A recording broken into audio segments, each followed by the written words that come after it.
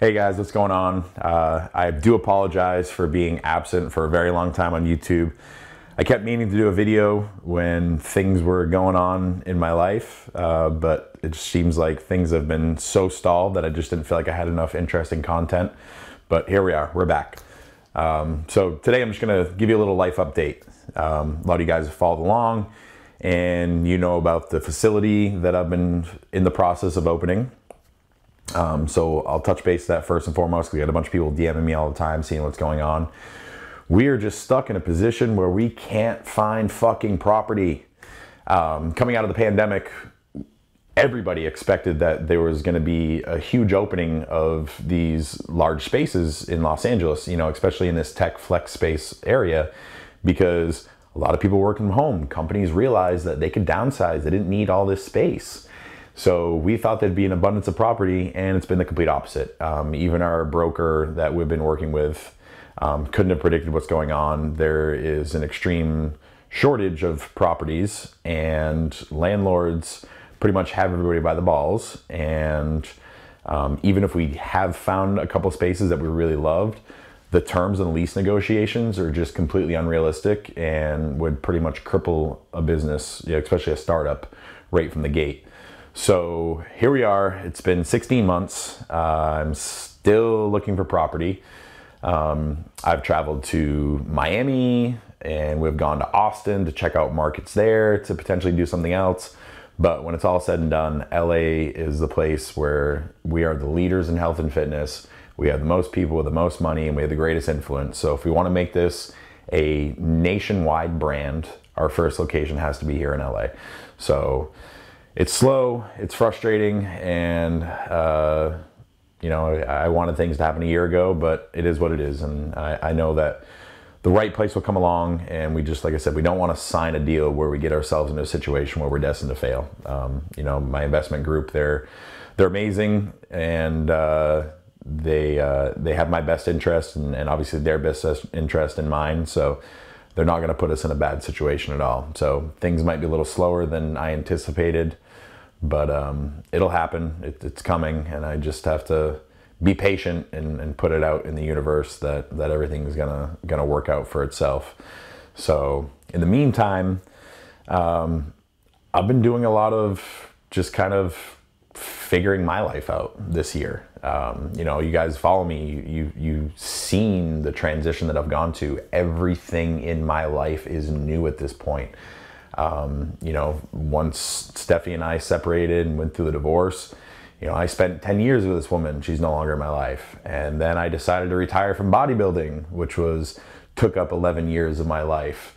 And with this investment deal, you know, I'm getting paid a very nice consulting fee to commit half of my time weekly onto the business, which obviously we aren't progressing anywhere. So that's been slow. And so I decided to, well, they asked me to, you know, obviously to back down my training, so that when things did happen, I'm available to do whatever they need me for, to hop on calls or to go look at properties and things like that. So I went from working, you know, 12, 14-hour days to all of a sudden I'm not working. You know, I have a couple clients that I love that I'm sticking to, and that's it. But it's given me a lot of free time, which has been a blessing and a curse. I'm a go person. 38 years of my life, all I've ever known is 100 miles an hour, you know, no vacations, no relaxation. So it's been a rough journey for me, honestly. I know some people would relish to be in this situation, but I'm one of those people that continuously needs to be challenged. And I really feel like I've lost a lot of purpose in my life, and I've lost my passion. You know, so I'm trying to find myself. I don't want to be defined by fitness anymore. I love it. That's always going to be a part of me, but like, I don't want to be known as Brad Rowe, the trainer, or Brad Rowe, you know, the bodybuilder or the fitness model.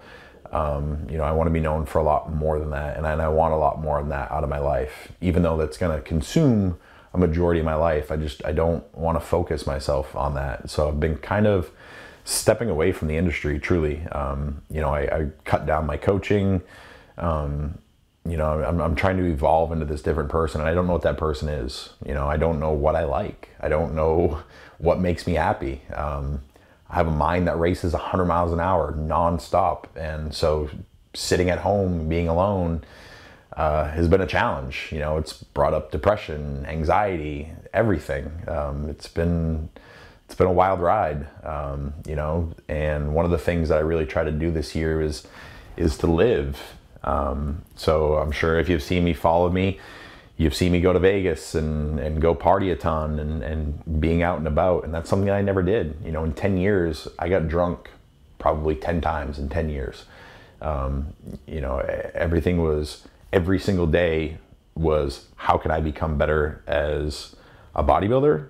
How can I become better as a worker and create financial stability for my future family? And that's the only thing that fucking mattered in my life, which is a blessing and a curse. And, you know, it got me to the situation that I'm in, which is a really great place to be in. But I cut a lot of people out of my life, and I never found other hobbies and other passions. So this year has just been a journey of you know, finding out what truly enriches my soul and what makes me happy. And I still don't fucking know. So it's been a process. But one thing I am grateful for is that I actually got out and I experienced life a little more. And I've met a lot of people, made some great connections in the past year. And one of the biggest saviors that I've found, and I found this through plant-based medicine, which I'm going to make a whole nother video on that. But I got introduced to mushrooms, and mushrooms have really allowed me to step outside of myself and enjoy life and enjoy being out and being social. As much as this person that I put out there, I'm a great people person, but that's not me. I'm an introvert. You know, for me to go out and be free and dance and have fun, I used to have to get fucked up to get to that point, even though it's something I love to do. So through my journey in plant-based medicine, I was introduced to mushrooms from spiritual work. And I had a shaman one day, and she asked me to go to the beach and stick my feet in the sand and play some music I love and take these mushrooms and just really just connect with Mother Earth, with nature, and with myself, my soul. And through that experience, music just felt so amazing. It was such a pleasurable experience. And for the first time, I could just sit down at the beach and be present and not care about my phone, not care about what I got to do next. So it was something that me and my best friend Josh, who you guys met in a previous video, who's still out here living with me, we decided like every couple weeks we'd go to the beach and do this. So I went to the New York Pro last May in Tampa, and I got invited to a pool party on Sunday. And I was like, hey, music sounded great on the beach with the mushrooms, so I'm gonna try the mushrooms at the pool party. And I had an absolute blast. I danced my ass off for like 4 hours, but the best part was I was craving good, wholesome food. Like I was craving sushi and fruits and things like that. And I just started going through like this cleanse diet. As you guys know, I was on keto for like 3 years, and I was like, you know, I'm gonna come off that.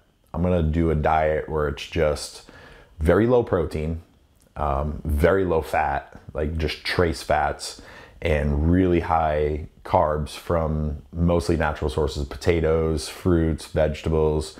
You know, I'll do some sourdough bread and things like that.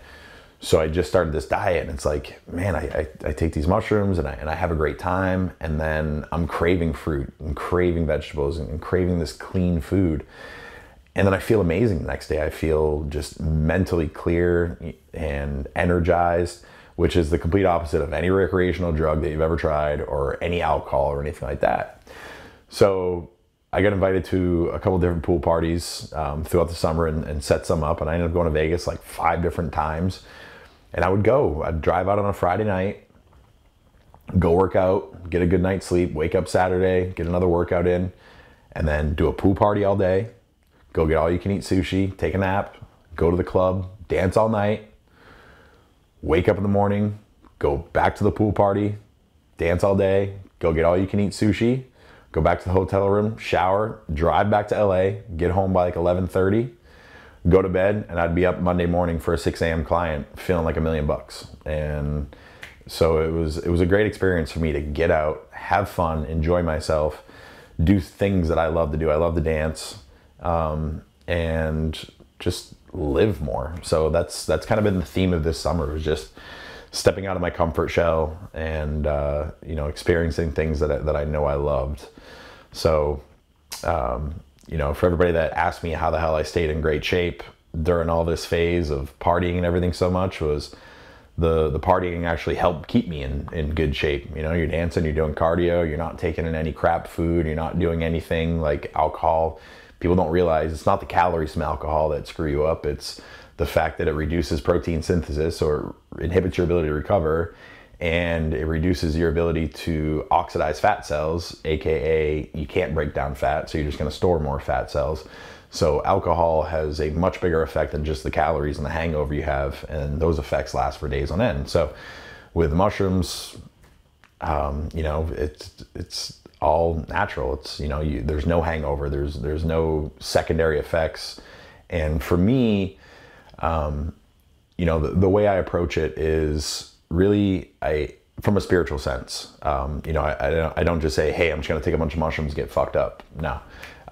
For me, it's, I have intention when I take them, and those intentions are to release my inhibitions, to allow me to be free so that I can enjoy myself and I can enjoy the moment.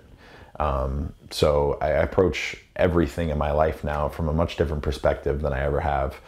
And just trying to be just this better person than I ever have. So, it's been 14 months now since the separation, and I'm doing better. There was a lot of fucking dark, deep times there. I mean, there was an 8-month span where I had no will to live at times. Truly, I'd work, I'd come home, be like 6 o'clock, and I'd just be like, fuck it, I'm going to bed, because I just didn't even want to be in myself, with myself at that time. So having my roommate, my best friend, move in with me, obviously that helped. And doing the plant medicine and everything, that helped me work through some childhood traumas, and we'll talk about that. But time, and finally I hit a point early in the spring where I became grateful. I became grateful that Stephanie made that choice to choose both of our happiness over just staying together because that's what you're supposed to do. And I'm so grateful that she did that, because truly I was miserable. Not miserable, but like we weren't meant to be together at that point. We were best friends, we were great roommates, but we both wanted more from someone else and deserved more from a partner in our lives, and just wanted different things in life in general. We weren't on the same path at all. And there's this old school part of me that just committed to commitment, so I'm truly at a point where I'm grateful that she made that choice, and she's happy, and I'm so happy that she's found happiness and someone that supports what she wants in life.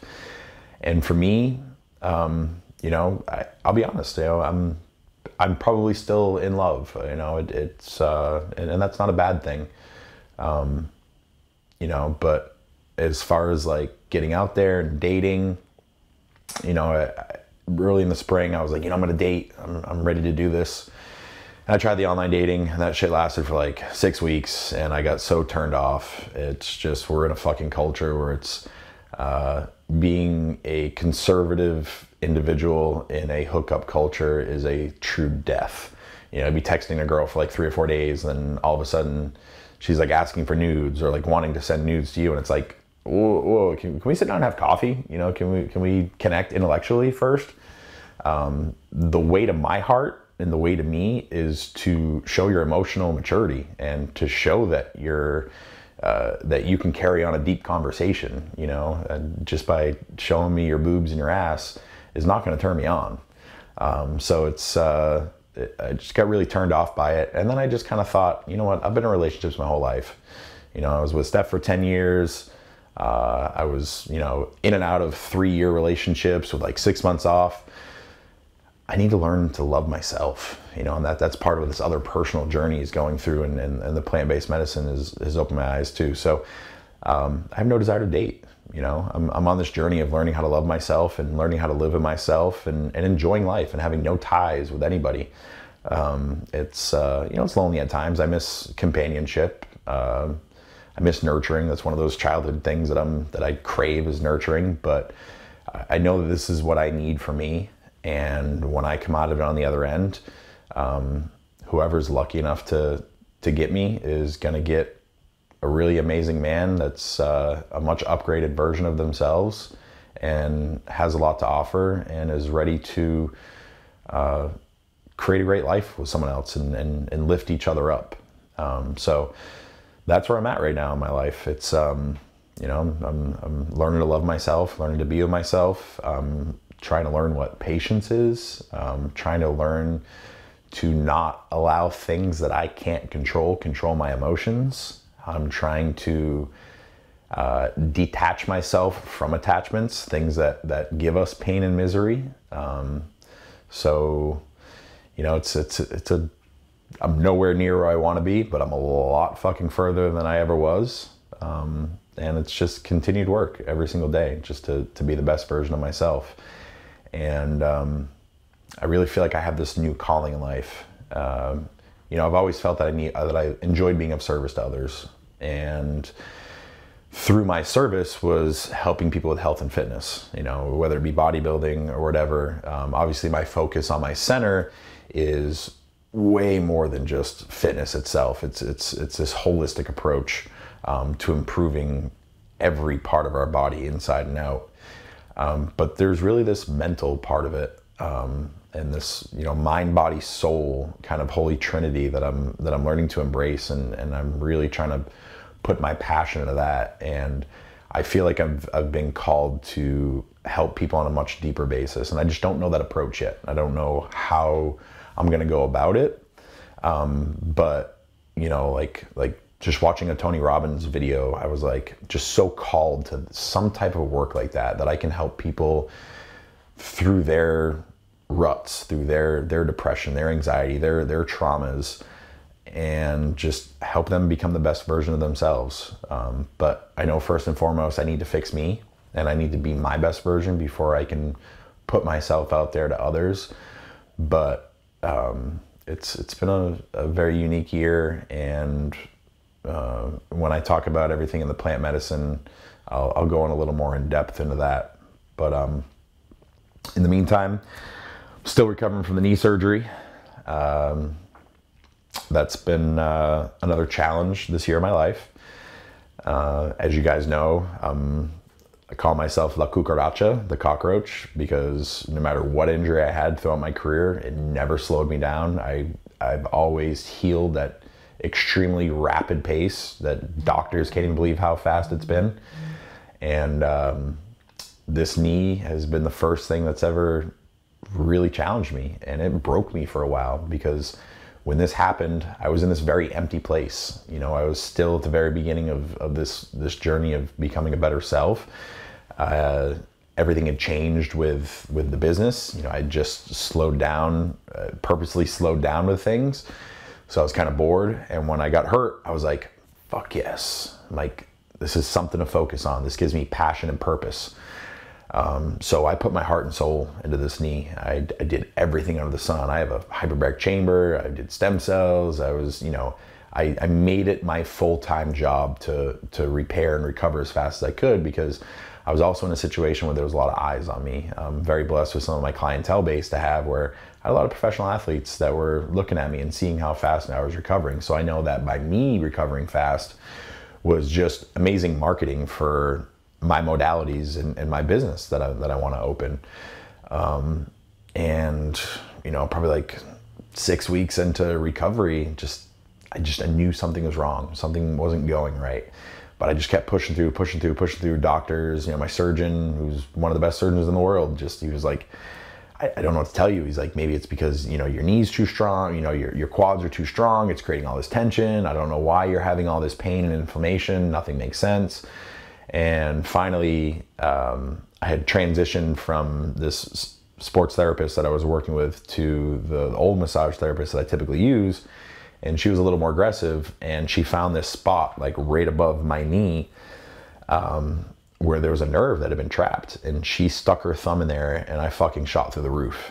And immediately I called my doctor and I set up an appointment and I told him. So what we realized is that there's a nerve that's trapped in either scar tissue or a suture, and it's just continuously sending a pain response.